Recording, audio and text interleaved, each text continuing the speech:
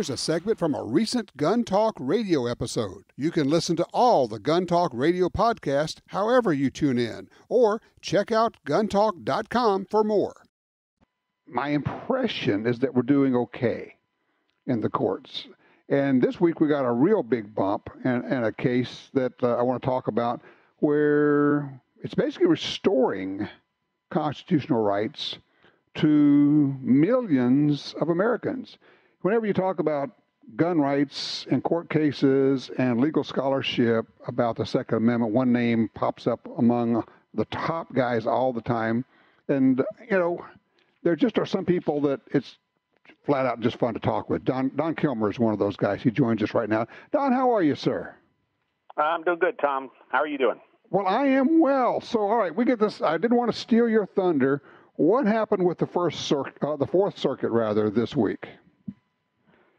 Well, we got a decision out of the Fourth Circuit that, first of all, let me say, is a very clear written opinion. You don't always get that sometimes from judges because lawyers sometimes struggle with judges' writing styles. But this is something that any person with good reading comprehension and a fair understanding of the Constitution, you don't need to be a lawyer, a legal scholar, or even a Second Amendment scholar. You can read this opinion and understand all of the judge's arguments and legal reasoning for this ruling in a case called Hirschfield versus the ATF for the proposition that the Second Amendment protects the right of self-defense and the right to keep and bear arms of people 18 to 21. And the reason this is important is the 1968 Gun Control Act said that if you're 18, 19, or 20 years old, you cannot buy a handgun from a licensed dealer.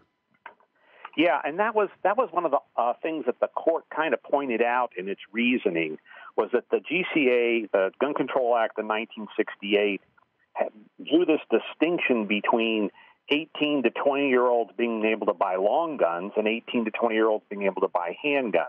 Mm-hmm. And what the court looked at was some of the historical record of the 1968 Gun Control Act, where Congress basically debated, although they provided scant evidence, that the reason they made this distinction between handguns and long guns for this narrow group of 18 to 20-year-olds or 18 to 21-year-olds was because of juvenile crime, which was a big issue in the 1960s. But primarily what Congress was targeting was the unsupervised acquisition of handguns and the violence that they thought flowed from that. Of course, fast forward 50 years, and we know everybody who's purchased a gun knows that we do not have unregulated buying and selling of guns now, regardless of whether it's a shotgun, a rifle, or a handgun. Right. Everybody is subject to a background check. Everybody is subject to filling out forms and providing, identification and a form of ID. Everyone is subject to all of the rules and regulations, not only at the federal level, but oftentimes at the state level. Right. And so the court took a look at the original justification and said, well, Congress really doesn't meet its burden here for distinguishing. But the overriding rationale of the court in coming to its conclusion was that the Constitution itself and federal statutory law identifies 18 to 20-year-olds as not only eligible for, but as a category of people who serve in the militia and who serve in the military. So the court reasoned that it kind of defies logic and common sense to say that people 18 to 21 years old can go off and fight our wars and possibly be handling, anti-tank weapons as well as rifles and handguns, right. And to say that group is somehow unvirtuous or suspect just because of age.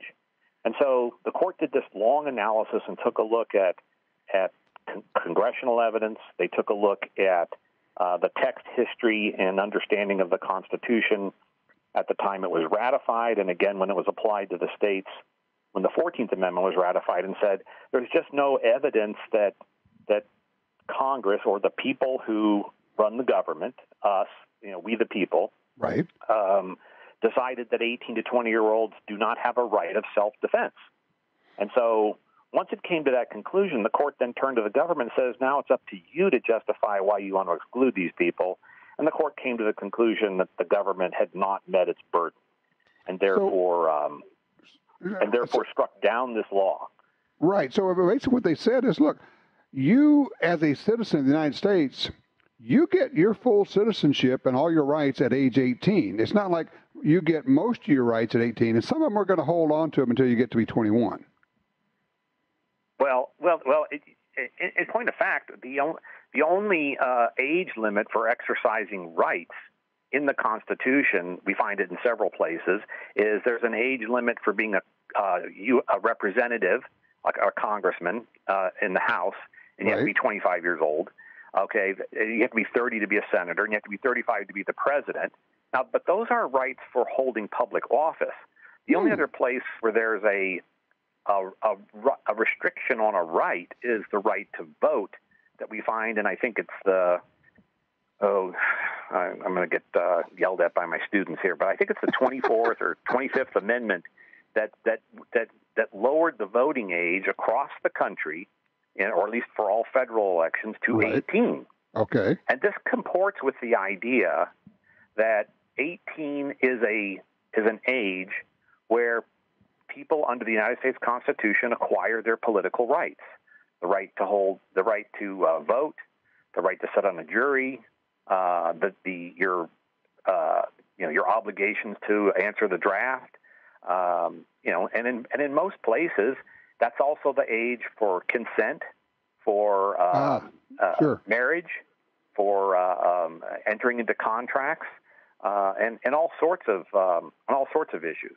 In fact, when the court's winding up its opinion, it kind of concludes by saying, look, we were starting from scratch. Okay, maybe there's an argument that we should wait for passing this right of possessing deadly weapons until you're more mature. Maybe there's scientific evidence that says your brain is not fully developed until you're 25 and that sort of thing. Right. But it says that the history makes clear. This is what's critical to why this decision is, in my humble opinion as a constitutional scholar, so well done. It says that history makes clear that 18 to 20-year-olds were understood to fall under the Second Amendment's protection. Those over 18 were universally required to be part of a militia near the ratification, and proving that they were considered part of the people who also enjoyed Second Amendment rights, and most other constitutional rights apply to this age group. And Congress had failed to connect handgun purchases from licensed dealers to youth gun crime under the GCA, and that 18 to 20-year-olds have fully vested Second Amendment rights. Lawsuits that Second Amendment groups file in various courts around the country, federal court. How are we doing with all that? We're talking with Don Kilmer. He is a law professor, a Second Amendment scholar, and he follows this kind of stuff. In fact, he's been involved in a lot of these suits. So, Don, I know this Fourth Circuit case is important where 18, 19, 20-year-olds now can purchase handguns, at least in the Fourth Circuit. I'm sure this is going to be be appealed to en banc and then maybe even to Supreme Court, right? Yeah, well, it directly conflicts with a Fifth Circuit case, National Rifle Association versus BATF from about half a decade ago. It came to the opposite conclusion. So this is going to set up that circuit conflict that maybe the Supreme Court is going to want to take a look at. But you are correct that for now, the decision only applies in the Fourth Circuit, which is Eastern Seaboard and a couple of states inland from the Eastern Seaboard. Now, there is a distinct possibility that there would be a petition for en banc review, which is where the entire Fourth Circuit looks at it, and they have the opportunity at that point to overrule the three-judge panel. It was a split decision. It was a 2-1 decision. Right. It was a very, very spirited dissent. Yes. Yeah,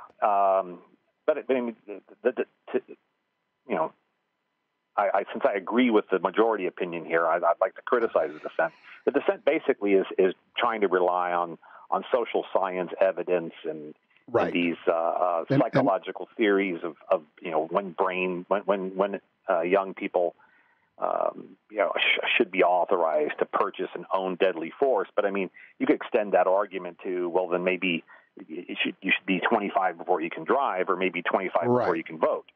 Right, exactly. So where are we generally? We've got dozens and dozens of lawsuits throughout the country, all over the place from different groups on Second Amendment fronts, and it seems to me we're making some progress. Yeah, I'd say we're batting better than 500 at this point. We're winning some and losing some, but that seems to be highly dependent upon location. So it's almost like the real estate market, location. So if you're in the Ninth Circuit, you have an uphill battle. If you're in some of these other circuits where the makeup of the court is a little older, a little bit more conservative, and it seems to me too that there seems to be an increase in the quality of representation too. The lawyers who are taking these cases are doing a deep dive and taking the issues seriously, and that's what we really want from the courts too. Is the courts are starting to take this seriously too. That's one thing that this decision, as I read it as a scholar and looking at it, it's very heavily footnoted. It takes a look at the congressional record for evidence, and so what you want to have happen is for the courts to take the right seriously. And unfortunately, up until Heller and McDonald, and even after that, the courts, and I'm thinking mostly about the Ninth Circuit here, just don't take the right seriously, and they seem to kind of treat it like the redheaded stepchild of the Bill of Rights, and they really don't want to do a deep dive into some of the evidence that's available. Question for you. I mean, in my feeble brain over here, I keep thinking maybe the golden BB in this whole thing is to get the Supreme Court to say, yes, Heller was correct, and you cannot ban guns that are in common use, as the case we just got out of California. And in other words, there's no such thing now as any ban on any gun that's in common use. What I would like to think is that if we get that kind of a ruling, a whole bunch of gun control laws just go away. Am I imagining this? No, you're not. And what's interesting, too, is that a lot of what in my opinion, were wrongly decided cases get automatically sort of called into question. So, even the cases that we've lost in the Ninth Circuit, if we get a U.S. Supreme Court decision that gives us a definitive ruling or a standard of review that conflicts with those older cases, it's going to be easy enough to file the serial numbers off of there, file the case numbers off of these old cases and just refile them. Nicely done. I like that. Yeah. Well, I mean, here's the thing. When I teach the Second Amendment, I try and because when we teach Heller, one of the big issues in Heller was does the preamble or the prefatory clause of the Second Amendment control the second half? A well-regulated militia being necessary to the security of a free state. Does that control the right of the people to keep and bear arms? But I go one step further. To me, the preamble of the Second Amendment and the First Amendment and the Fourth and the Fifth and Sixth is really the beginning of the Constitution that starts "we the people." You have to remember that the purpose of the government is to protect the rights. So rights come first, and then comes government. And the purpose of government is to protect our rights. So when we say "we the people," we do establish and ordain this Constitution. It's we the people saying, and by the way, we have a right to keep and bear arms, and we have a right to free speech, and we have a right to be free from unreasonable search and seizure. So that's the preamble to all of the Constitution, and that isn't limited to people who are over 25, or people who live in a certain area of the country, or people who are of a particular political class or political party. It means everybody, we the people. Exactly. And as we move forward with these cases, and they are moving forward, and we have a Supreme Court that we would like to get a lot of these cases to as quickly as we can before the makeup changes, I am keeping my fingers crossed that we could get some rulings that basically make a lot of gun control laws go away. That would be a brave new world for us.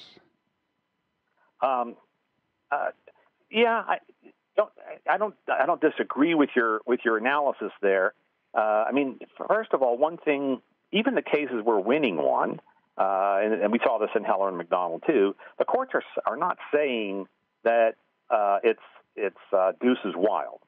They're specifically upholding laws that say, yeah, we can enact laws to keep guns out of the hands of violent felons, and we can enact laws to keep guns out of the hands of people who have been diagnosed with a mental illness, and we can keep guns out of the hands of people who've been dishonorably discharged from the military. So there are still regulations that, you know, I don't think you're going to find very many people that want to disagree with.